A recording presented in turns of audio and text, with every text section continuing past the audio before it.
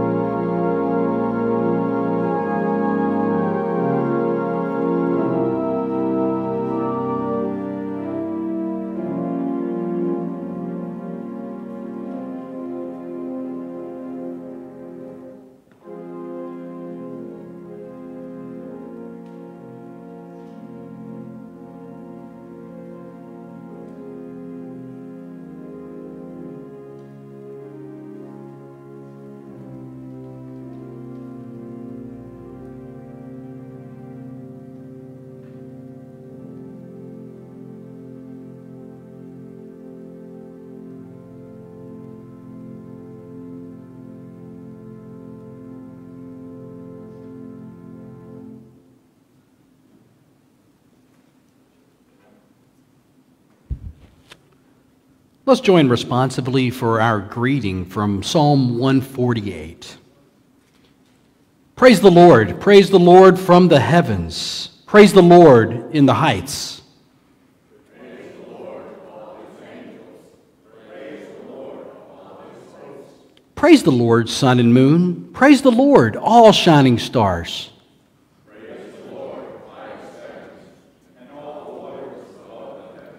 Let them praise the name of the Lord, who commanded and they were created.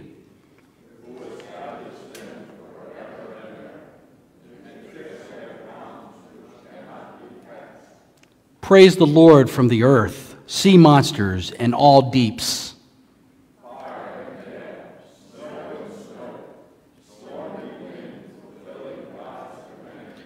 Mountains and all hills, fruit trees and all cedars.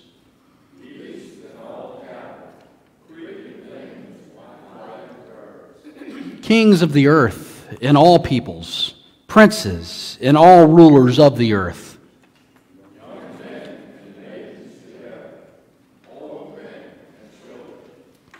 Let them praise the name of the Lord, whose name alone is exalted, whose glory is above earth and heaven.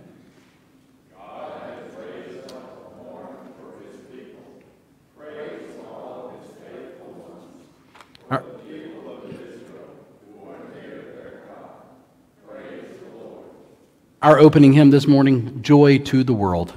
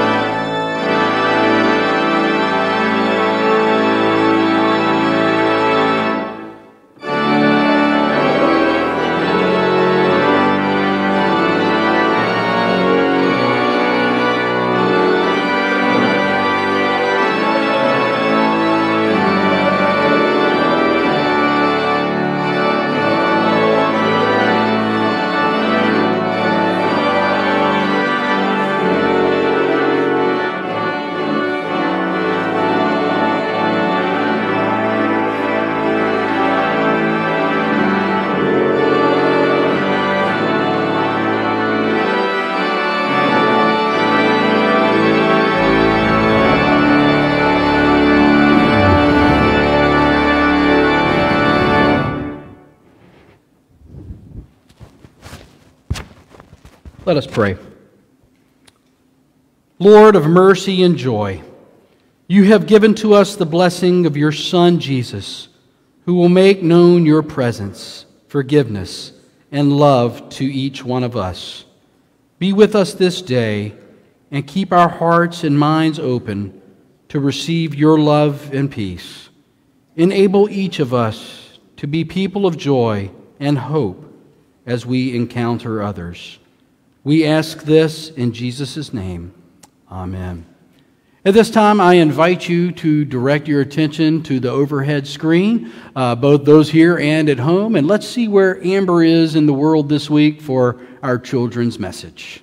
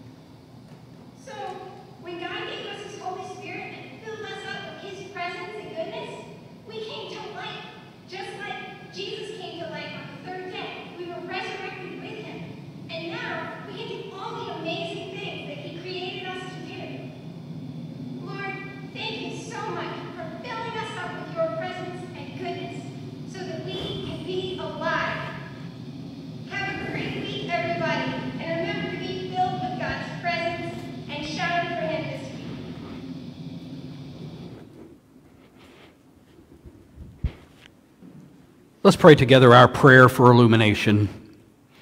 Blessed Lord, who caused all holy scriptures to be written for our learning, grant us so to hear them, read, mark, learn, and inwardly digest them, that we may embrace and ever hold fast the blessed hope of everlasting life, which you have given us in our Savior, Jesus Christ. Amen.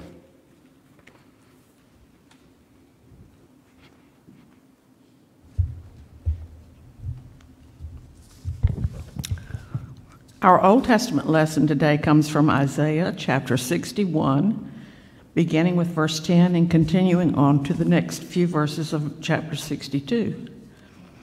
I delight greatly in the Lord. My soul rejoices in my God.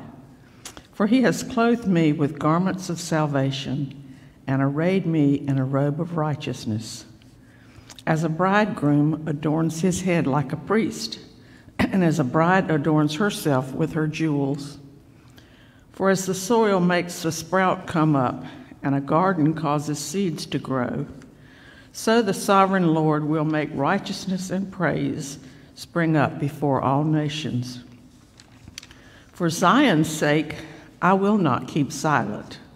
For Jerusalem's sake, I will not remain quiet, till her vindication shines out like the dawn, her salvation like a blazing torch. The nations will see your vindication, and all kings your glory. You will be called by a new name that the mouth of the Lord will bestow. You will be a crown of splendor in the Lord's hand, a royal diadem in the hand of your God. Our epistle lesson today comes from Galatians chapter 4, beginning at the 4th verse. But when the time had fully come, God sent his Son, born of a woman, born under the law, to redeem those under the law, that we might receive adoption to sonship. Because you are his sons, God sent the Spirit of his Son into our hearts, the Spirit who calls out, Abba, Father. So you are no longer a slave, but God's child. And since you are his child, God has made you also an heir. This is the word of God for us, the people of God. Thanks be to God.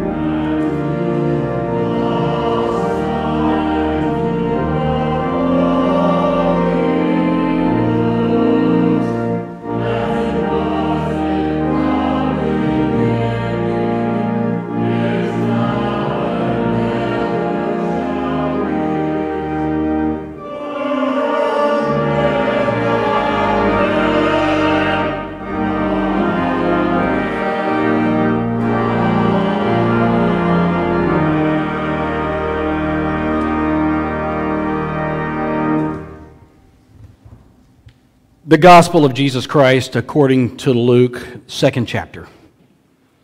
When the time came for their purification according to the law of Moses, they brought him to Jerusalem to present him to the Lord. As it is written in the law of the Lord, every firstborn male shall be designated as holy to the Lord. And they offered a sacrifice according to what is stated in the law of the Lord, a pair of 2 turtle doves or 2 young pigeons. Now there was a man in Jerusalem whose name was Simeon. This man was righteous and devout, looking forward to the consolation of Israel, and the Holy Spirit rested on him. It had been revealed to him by the Holy Spirit that he would not see death before he had seen the Lord's Messiah. Guided by the Spirit, Simeon came into the temple, and when the parents brought the child Jesus to do for him what was customary under the law, Simeon took him in his arms and praised God, saying, "Master, now you are dismissing your servant in peace according to your word. For my eyes have seen your salvation, which you have prepared in the presence of all peoples, a light for revelation to the Gentiles, and for glory to your people Israel." And the child's father and mother were amazed at what was being said about him. Then Simeon blessed them and said to his mother Mary, "This child is destined for the failing and rising of many in Israel, and to be a sign that will be opposed, so that the inner thoughts of many will be revealed, and a sword will pierce your own soul too." There was also a prophet, Anna, the daughter of Phanuel, of the tribe of Asher. She was of great age, having lived with her husband 7 years after her marriage, then night and day. At that moment she came and began to praise God and to speak about the child to all who were looking for the redemption of Jerusalem. When they had finished everything required by the law of the Lord, they returned to favor of God was upon him. This is the word of God for us, the people of God. Thanks. Please be seated.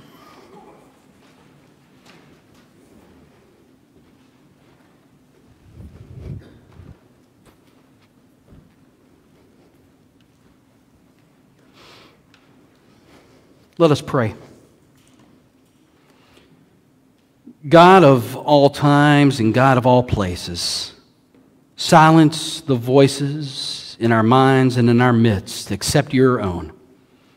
We pray and we beg today that we can hear you guiding our hearts and guiding our lives, and that we respond in ways that seek to serve you and only you. For it's in Jesus' name we pray. Amen. I've heard some folks say recently that they can't wait for 2020 to end. It's almost over because I'm ready for something normal. I've even been guilty of saying that some myself as well.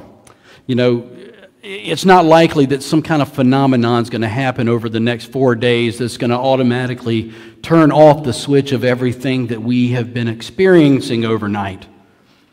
But perhaps we're all feeling a bit nostalgic, especially this time of year. We want things to go back to normal. But what does that mean anyway? What does it mean, normal? Even aside from the pandemic, what does normal mean? It seems to me like through the years and over the last few generations, we've watched this long, unraveling spiral where the people of faith have been putting their own hope and their own faith into so many other different buckets than the one that we're called. It's hard not to fall into the traps like this because, quite frankly, they're placed everywhere. They're strategically everywhere that we find ourselves. Mixed messages come from all over the place, from the news to advertisements to the way social media seems to know us better than some of us even seem to know ourselves. Have you seen the advertisements and the suggestions that come up in your social media feeds? It's like they're feeding off of you and the things that you like and trying to give you more of that stuff rather than, I don't know, stretching us into different ways. It's crazy. My devices all seem to know a few things about me. They know that I enjoy listening to vinyl records. Yes, I know, I'm way beyond my time. And that I must love John Wesley and Jesus Christ an awful lot. I look at these ads and all of this stuff's there. And then there's not stuff about Jesus or John Wesley or stuff about vinyl records and where I can go buy all these things. There's other ways for me to fill my life with playing guitar and playing music. People, businesses, institutions, entities, they want to influence us. And in turn, they want our influence. The best advertising is word of mouth. They want us to influence their products or what it is that they're selling or showing or getting out into the marketplace. They want our time. They want our money. They want our voice. They want us. They love when we put on clothes that have their logos or wear hats with their brand on them because, well, it shows that we're wrapping ourselves with them, and it shows to the world what's truly important to us. Careful.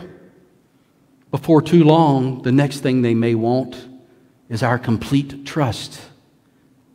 And friends, that's called faith. And that's reserved for one and one only. Faith belongs to God.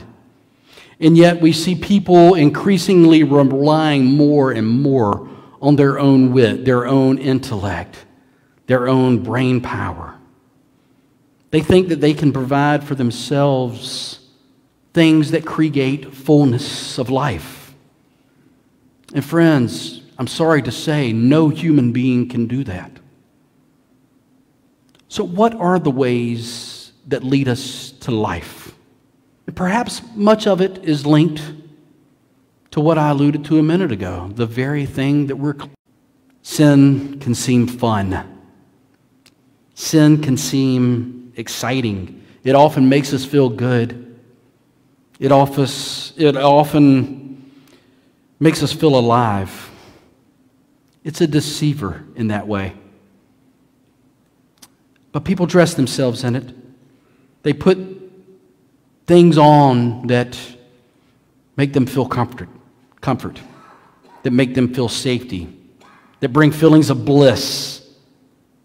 Brings them comfort, they think, or safety, filling up, satisfaction.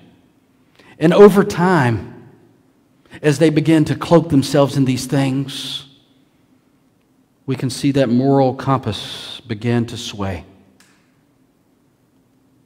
Friends, as we grow older, we often have a hard time parenting ourselves and saying to ourselves, no, you can't do this. It's for your own good. And so perhaps that's why the 61st and 62nd chapters that we heard from Isaiah just a few minutes ago are so vitally important for us to reconsider today. We're reminded that to be children of God, one has to allow God to be the parent. Because, friends, sometimes we are just children that are incapable of dressing ourselves the way God would have us dress. And so Isaiah makes it clear that God does the dressing if we're to be dressed in certain elements. There's not another way. But instead of your mom and dad or your grandparents going out and getting you clothes that went out of style 3 or 4 years ago, that's not God's way. Isaiah says that God has dressed me with a garment of salvation and wrapped me with the robe of righteousness. Getting dressed by God, not only does the fashion never go out of style, but it's life-giving in ways that are beyond comparison, in ways that no organization or other entity can provide.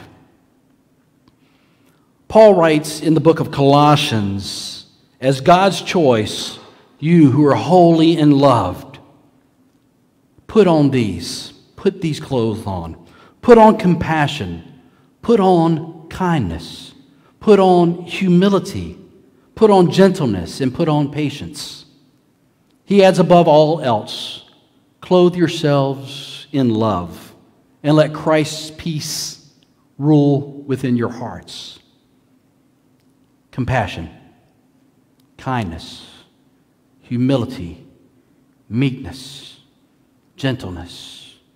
These are all incredibly important virtues, and we should be wearing them at all times, whether we're at the grocery store, whether we're in traffic, whether we're taking a walk through the woods or our neighborhood. Wearing this type of character clothing demonstrates to a hurting world that, friends, we are not pushing our own agendas, but that our goal as Christian brothers and sisters, there is one goal, and that goal is to always be reflecting Christ. So let's think about each of these words that we just shared a moment ago as we navigate. The first one is compassion, and it's sympathy in dealing with others and their situations.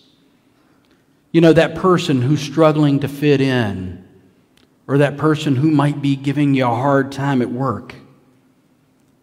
Oftentimes we come across these situations and we have no idea what that person is dealing with outside of the present circumstance. When somebody's acting out or acting in that type of way, it's often not the genuine issue. It's often poor choices and poor behaviors that we show as a result of times in our lives when we just feel stuck. And so what does compassion do? Compassion looks for that opportunity to care for people where they are, however they are, and to love them regardless of their situation or how they might have found themselves in that situation, and regardless of the way that they've treated us. The next one is kindness. So kindness is active, and it's very intentional consideration of other folks. Anyone can offer kindness, but for the Christian witness, when we offer kindness, it's understood more as a response to Christ's love for us and Christ's grace for us. Think of it as compassion taking action. It allows us to look for ways to care for Christ's people and show Christ's love. We represent Jesus, whose very kindness is what drew people to him.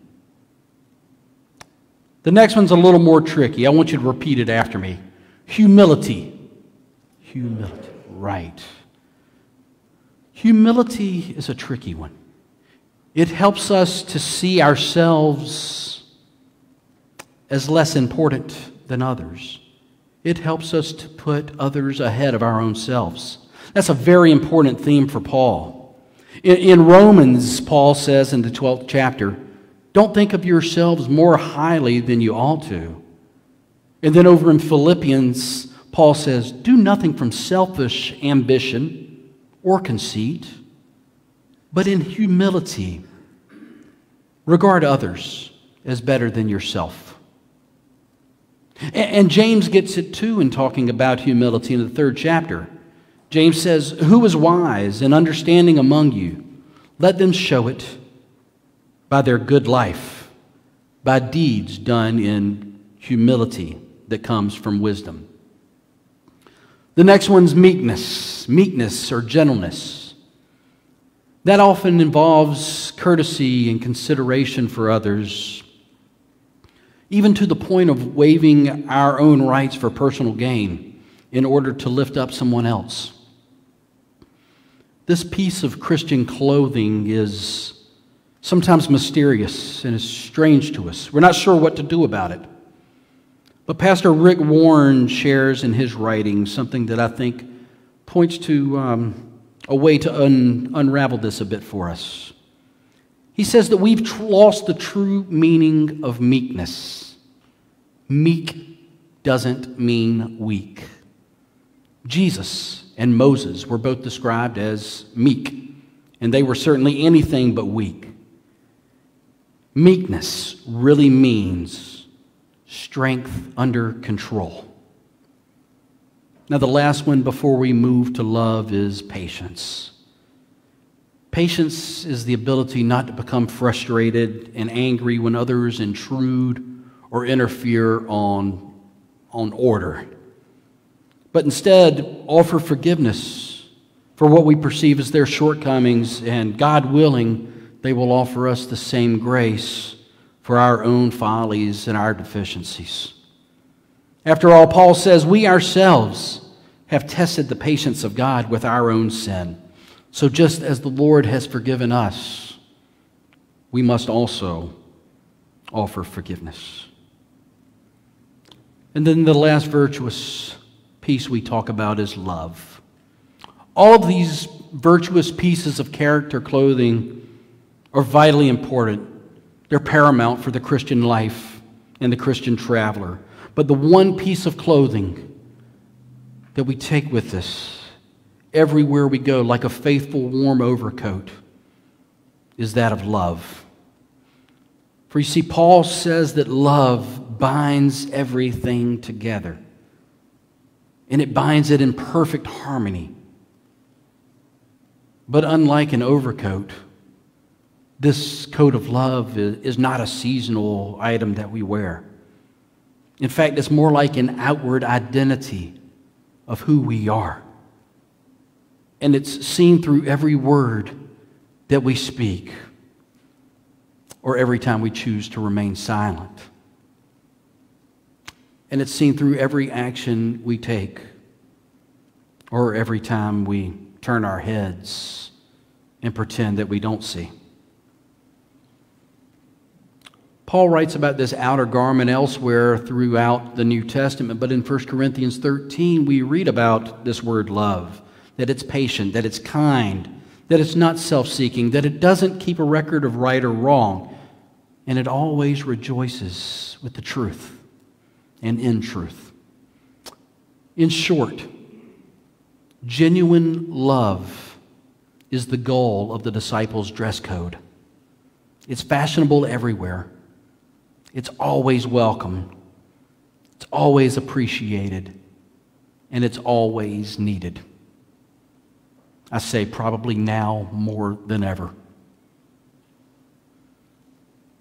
God doesn't force us to wear these garments of salvation and the robe of righteousness, but they are offered. God leaves it up to us whether or not we choose to put them on. A freedom of choice. In our Christian circles, we usually refer to that as free will. In the second epistle, Peter says, "The Lord is patient with you, not wanting any to perish, but for all to come to repentance." In other words, regardless of what we've done, the only way that we can cut ourselves off from God's invitation is to A, reject it, or B, not respond to it. Free will means that we have a real choice as it relates to our destiny. Not to choose is, in fact, to choose.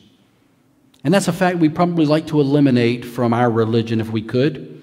We don't like being pushed around into a corner where we're forced to say yes or no. Our faith would be so much easier if we just took the parts of it where we get to speak words of encouragement and comfort to one another. Instead, we're confronted with having to choose, yes or no, either to accept Christ or not, to stand back in silence and simply watch the events unfold, or to become active with other brothers and sisters in the faith and to stand up with and for them, showing love for not only friend but also foe, for not just our neighbor but for complete strangers, and to do it like we love ourselves. You see, because the gospel has to do with real life, it asks us to eventually commit ourselves, all in or all out. God is simply not satisfied with anything less than that. There's no room for middle ground. There's no place for being wishy-washy. And there's no place for lukewarm Christianity. And so the choice is yours. May yours be one that pushes you to grow. May it be one that stretches you and allows you to relent to God's will. And may it be one that offers you abundant opportunities to witness of God's miraculous love for you and the miraculous clothing that He's adorned you with. Let us pray. O God, our light of the world, we come forth from the darkness into a new dawn.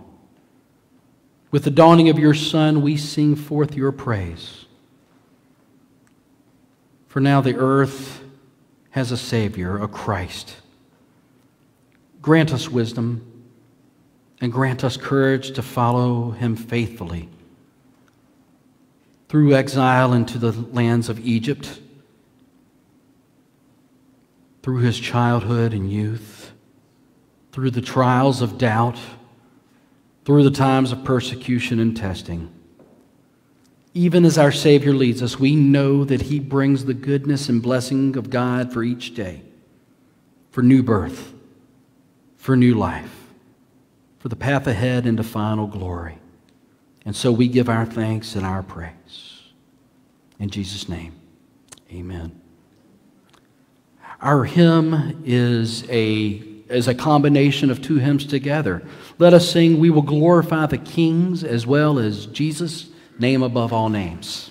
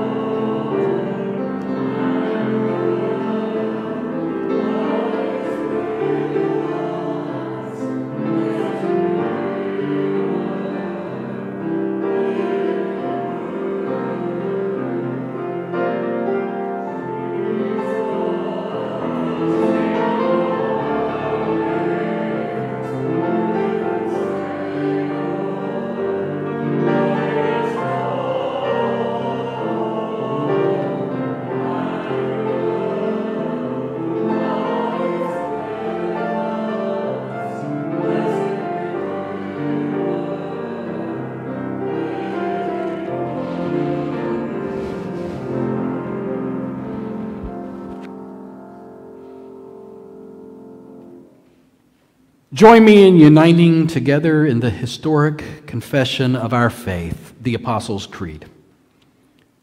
I believe in God the Father Almighty, maker of heaven and earth, and in Jesus Christ, his only Son, our Lord, who was conceived by the Holy Spirit, born of the Virgin Mary, suffered under Pontius Pilate, was crucified, dead, and buried. The third day he is from the dead. He ascended into heaven and sitteth at the right hand of God the Father Almighty. From thence he shall come to judge the quick and the dead. I believe in the Holy Spirit, the Holy Catholic Church, the communion of saints, the forgiveness of sins, the resurrection of the body, and the life everlasting. Amen. We thank you for your continued generosity throughout this season that we've experienced over many months now. At this time, let us offer our gifts before God and our service to that of the work of Jesus Christ's ministry.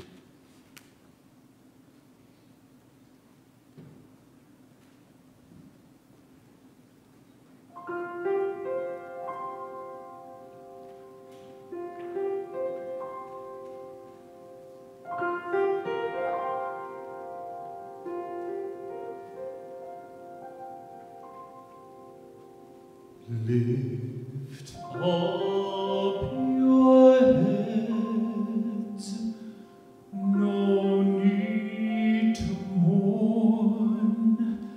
His hand is stretched out still, for unto us a child is born, his promise to fulfill.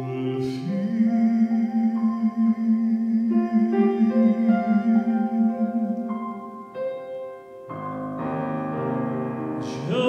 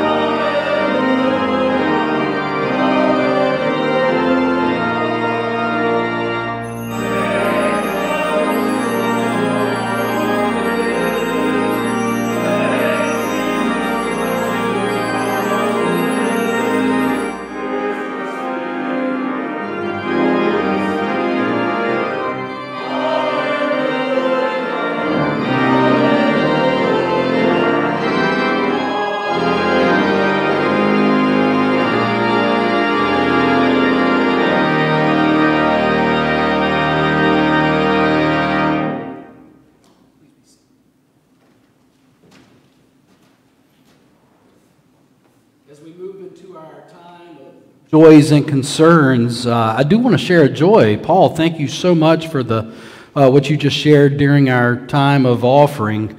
Bethlehem morning, what a beautiful selection, and I think everybody in here was blessed to receive that this morning. Do we have any other praises or any celebrations to share today? Paul?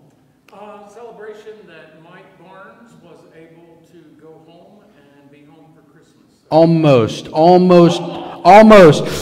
Becky actually... I see Becky out there. I was wondering. Becky just shared with me a little bit ago that Mike is actually at River Point Crest Nursing and Rehab Center, but is on the mend, doing better, and would appreciate our continued prayers for him at this time. So thanks for sharing that with me just a few minutes ago, Becky. Also, we do have a couple of prayer requests for Kay Ragland, who has had a difficult week and a half or so. Please lift her up. Prayers for the family of Bob Maple. Prayers for Ron Reinhardt, as you may know him, Wind, from our other traditional style service at 8:30. He plays the accordion, but he has been down for a couple of weeks and would certainly appreciate your well wishes and your prayers. And also for Mark and Susan Crawford. Susan, who usually sings in our choir, and Mark, who does our sound at our 11 o'clock service. Mark's been down for quite a while, so we continue to lift them up through this difficult journey that they've been on. Do we have any other concerns to share this morning, Paul? Michael, it's a celebration and a thank you. I would like to thank all of the wonderful people who are involved in the music ministry that make it such a strong ministry as a team, and to thank them for all their hard work in putting our Christmas program together. And I would like to thank each and every one of them, because it takes a team. It does indeed. We have a strong music ministry here at Centenary, Paul being our director of music ministry, and the music that flows through all of our services, all three on Sunday mornings. We are just truly thankful for all of you who participate in the ministries at Centenary. Let's go to the Lord in prayer.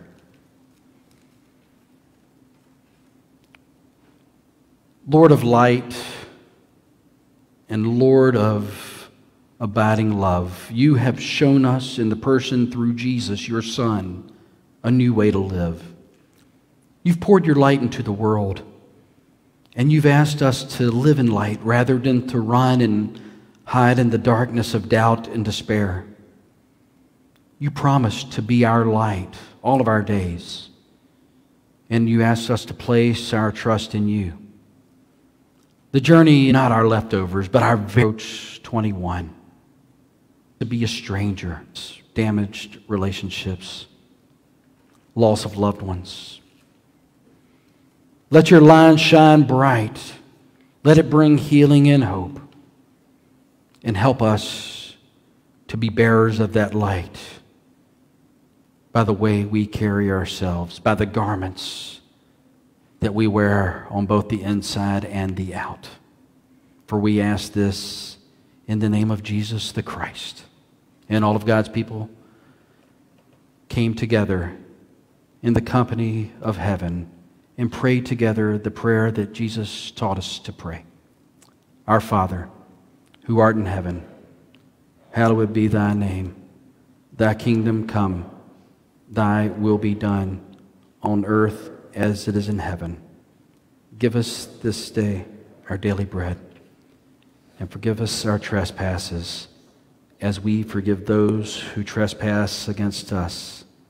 And lead us not into temptation, but deliver us from evil.